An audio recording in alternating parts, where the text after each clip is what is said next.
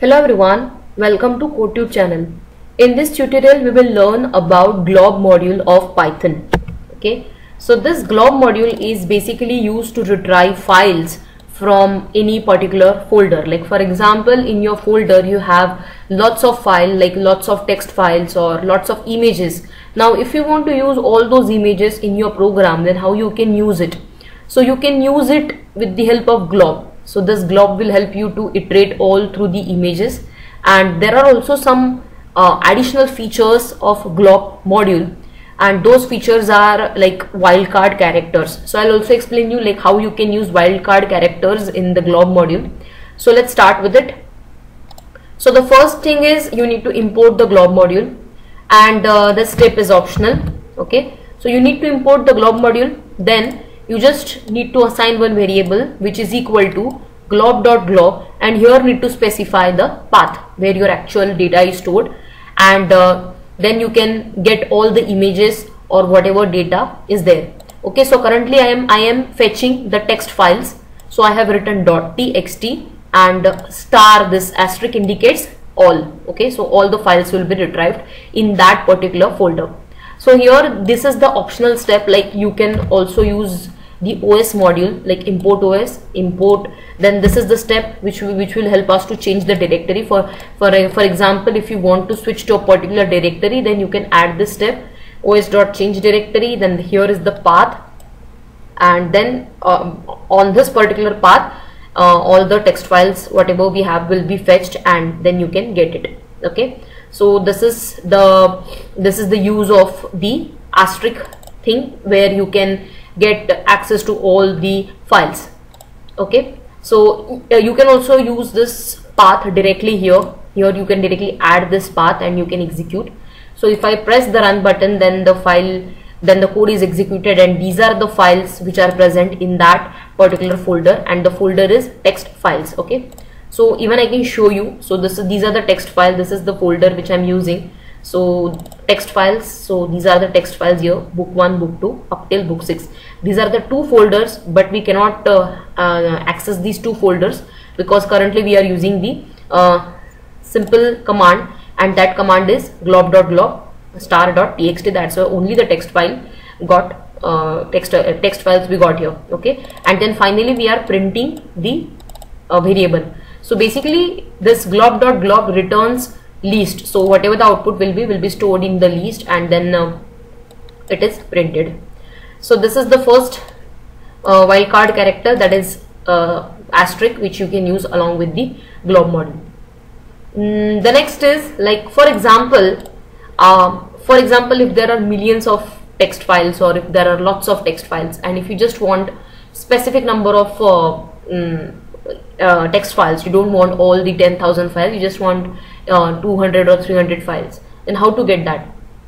So it's the same thing. Like what change we need to do here? What we did here, we just wrote star.text instead of writing asterisk.text. We just need to define the range, like how many files we want. So 0-3.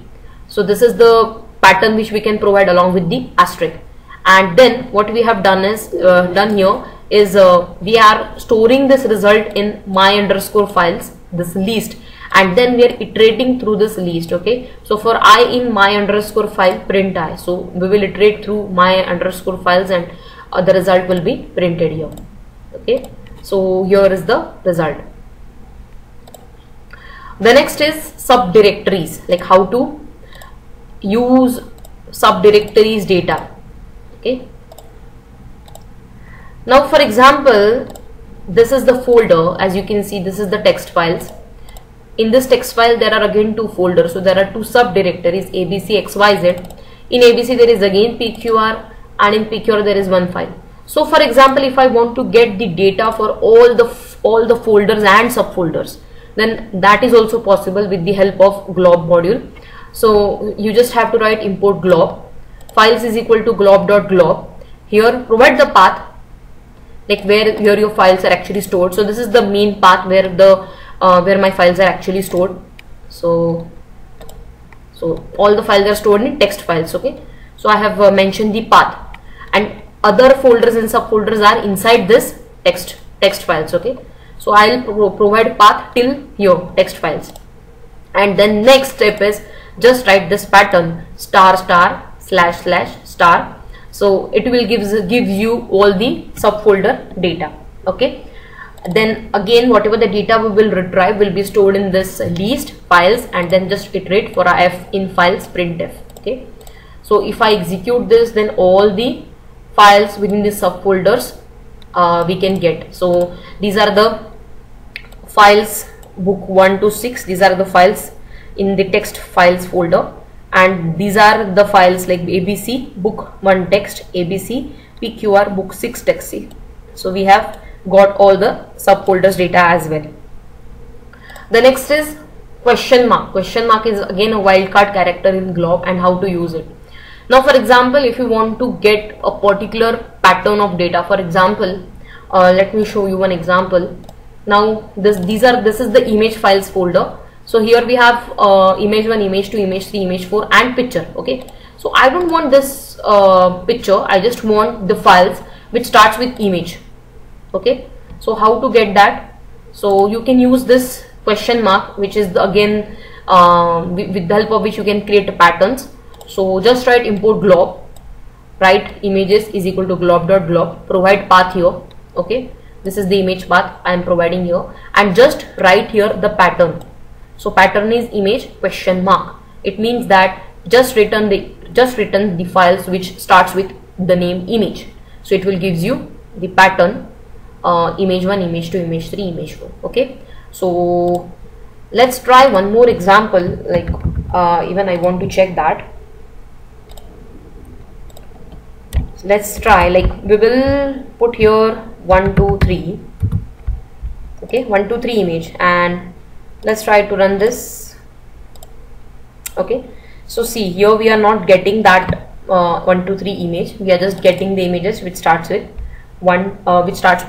image. Okay, so this is how you can use the star and question mark both as a wildcard characters in the Glob module, and with the help of Glob module you can easily iterate through all the files. So this is one of the important feature in the data science, because in data science we work on lots of images and lots of text files. So if you want to use the lots of images and lots of text files, then you can easily use this module and iterate over your files. So thank you guys for watching this video. Please subscribe my channel. Thanks for watching.